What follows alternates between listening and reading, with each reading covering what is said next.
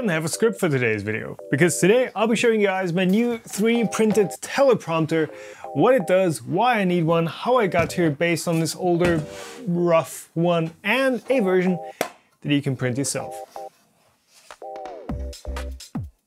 Okay, what is a teleprompter? Why should you care? So, I'm using a teleprompter for basically every video that I do down here in the studio. Whenever you see me talking at this table like this, straight to the camera, I'm usually reading off of a script. So what I'm seeing on my side, let me just show you, this is connected to my streaming computer down here.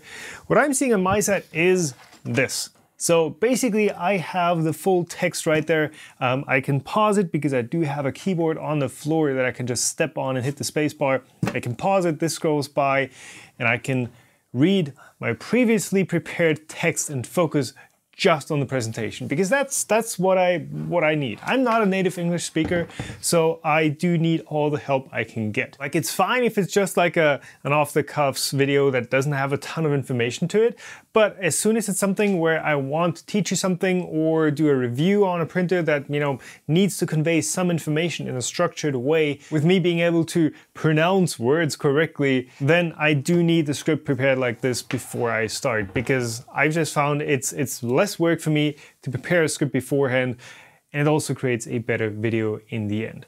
And actually, if you look at where teleprompters are used, I'm not alone in that. Pretty much every TV production has some sort of teleprompter involved. Linus Tech Tips uses a teleprompter on basically all the videos. And fun fact, I was actually ready to give up on this entire YouTube video thing like 2 or 3 videos in. Like, I was just not happy with what I was getting. But thankfully, the back then Google Plus 3D printing community were like, well, you know, dude, this is good information, please keep going. So I figured it out. And part of that figuring out was building myself a teleprompter. Now, this is not the first teleprompter that I built. This is actually the second one. The first one was even jankier than this one, but it's all the same idea. You have a camera in the back that looks through a reflective clear sheet. Typically these sheets do have a bit of a tint to them to cut down on like the double reflection that you get on the front and the back, but these are so thin that it doesn't really matter. Then, you know, camera looks through it this way, and then down here you have a screen, and you look through the teleprompter and you see the reflection overlaid on what you'd see behind it.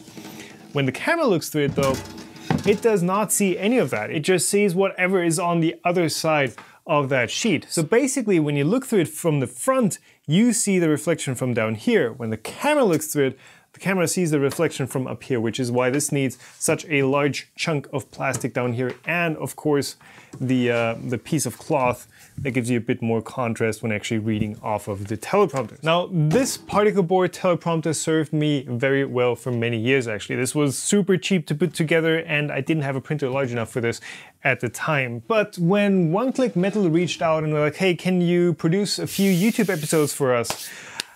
You can't show up with that. Like, this is not something you show up to for a shoot. So I designed and printed this one. And originally it was going to be a hybrid between, you know, plywood parts and, you know, 3D printed parts that would fit on a smaller printer. But two things came together. First of all, I got the Raptor 2.0, which is a massive 3D printer that can print these things. And also Daniel from Munich sent me this little guy. So this is the same idea as this bigger teleprompter. It's also got a small glass sheet in here, and you have the opening for your camera, and the idea is you just put your phone in here and you have an app that scrolls text to you. Basically, like so.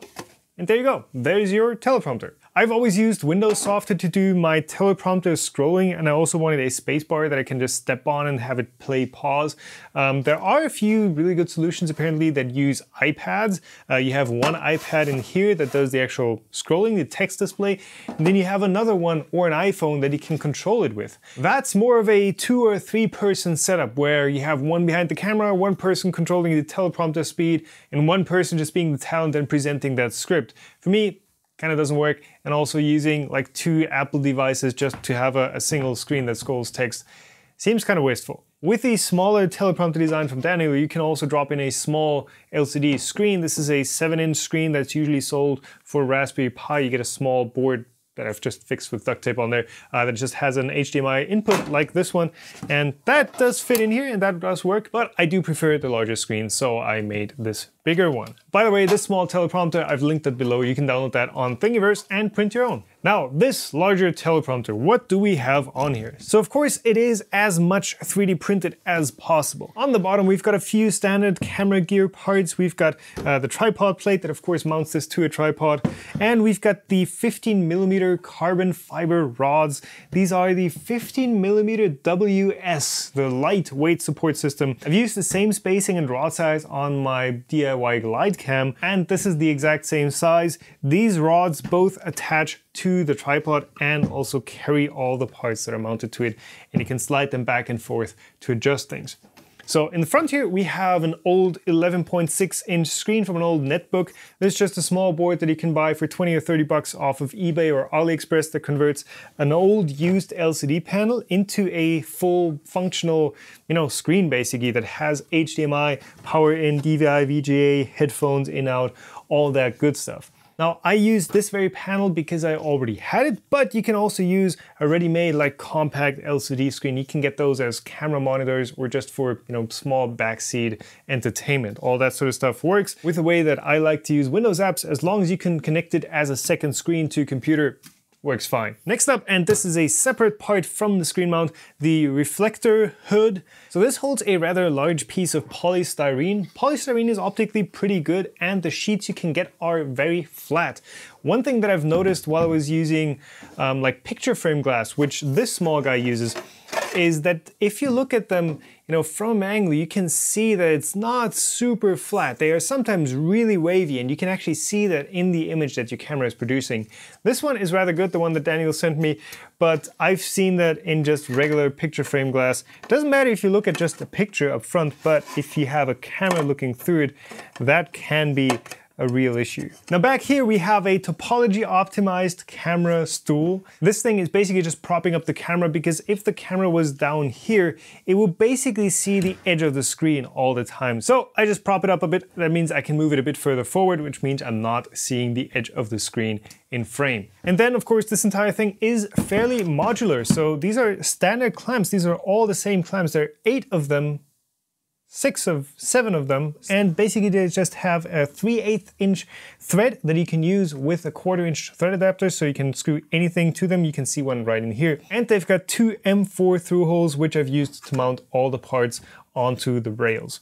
And then this is just the standard Manfrotto tripod plate, which of course means that you can just snap it into a tripod and, don't have to hold it, which of course is kind of uncomfortable because it's kind of big. So I printed all the large black parts on the Raptor 2.0, which is that large format 40 by 40 by 50 centimeter printer in Protopasta HTPLA. The idea is, because it's HTPLA, if it actually gets hot when I leave it in a car or something, it's just going to crystallize and it's not going to warp a lot. I've not tried that yet, but that's the idea behind that. Large parts like this are kind of hard to print out of something that is temperature resistant because it does want to warp. So I stuck with PLA. Maybe you want to try PTG if you actually want to print something this large. And then on the back, of course, we have the black Molton cloth. This is just a square piece of cloth. And what this does, of course, is as you're looking through it, it gives you a lot more contrast against the white text. So while I was printing this thing, I actually learned a few things about the Raptor 2.0 and specifically about how fast you can print with it. Because if you're printing fast, you can either go faster in like linear motion, which is the 60, 80, 100 millimeters a second, or you can go faster by increasing your layer height, because that also means that you're completing your print faster because you have less layers to print. But the Raptor 2.0 was limiting both of those because the extruder and hot end combo they use just has a really hard limit on how much material it can push, which is right around 5 cubic millimeters a second, which means at a standard 0.2 millimeter layer height, you can only go to like 60, 70 millimeters a second before you really start getting gaps in your lines. Or if you increase your layer height, you have to compensate by reducing the speed accordingly. So I did not bother to actually increase the layer height on this one. I just went with, I think, 0.2 or 0.15 or something. And you just increase the feed rate slightly and you get a finer print while still being like at the maximum of what the printer can do. I've also tried increasing the temperature dramatically and all those things. doesn't really make a difference on that Raptor. But other than that, this thing printed on the very first try. I don't know if the Protopasta HT-PLA actually helped with warp on this larger print. I think a normal PLA would have worked just fine as well, but you know, HT-PLA did work really well on this one. I did not temper it, which is the big feature of it, of course. Now with the design in general, I am really happy. It does everything it needs to do for me. There is one little flaw that I found, and that is that this screen can't go far enough back. So if you actually look into the camera, then the text is going to be fairly far up, and it kind of sometimes cuts off the very top layer, depending on how you look at the screen. So just being able to slide the screen slightly further back would definitely help there. The other thing that I did notice is that the rods are actually on the short side. I mean, all the parts are where they should be, all the parts are where they need to be, but the this is unwieldy. But a bit more adjustability on these rods would have been nice. Now these are 30cm rods, which is pretty much as long as you can get them. Having some that would be ever so slightly longer would be nice, but it's not really needed. And that's it on my DIY 3D printed teleprompter. It's still fascinating how simple that Pepper's Ghost reflection trick is, but how well it works. Like from the other side, you can definitely not see a single thing. The camera doesn't pick up the reflection at all. But if you're talking to the camera, or if I'm talking to the camera, it just helps me a lot to stay on point and not to ramble, and also to make sense in the stuff that I'm saying. So if you want to print one like these, if you have a printer that is large enough, it does not fit on a CR10. I did upload the files onto Thingiverse, UMag, and Prusa printers. I never know which of those sites is going to be the most reliable in the long run, so I just upload it everywhere. You can freely download this one and use it and print it. I've also linked the Fusion 360 design below, so if you want to take a look at the admittedly not very elegant design, you can do so, and you can make your own modifications to it. This small teleprompter from Daniel is also linked below. He's uploaded that onto Thingiverse, and you can print and download that as well. I really do enjoy having a printer available that can just print large stuff. Yeah, it does take a while, and it's not the most elegant experience, and the parts don't always come out super nice, but it's just really nice having that design freedom where you can just plop in a 40cm design and send it off to the printer, and it's just gonna print. You don't have to glue things together, you don't have to post-process it. It's just ready right off the machine. That is very nice to have. So I hope you enjoyed the video. Again, you can download the STLs and the design files in Fusion 360 for this part down in the description below. I've also put all the parts that I used, as in the rails and the plates and the connectors and all that stuff. That is just small rig components from Amazon, linked below. Very good stuff, highly recommended. And yeah, if you did like the video, give it a thumbs up, get subscribed if you want to see more like it. All the usual good stuff. Join in YouTube memberships to keep the channel going, or on Patreon. That does help out a ton. And let me know if you're interested in seeing more video film related projects and builds. I mean, I can always use more gear, right? And if you can 3D print it, why not? All right, thanks for watching. See you in the next one.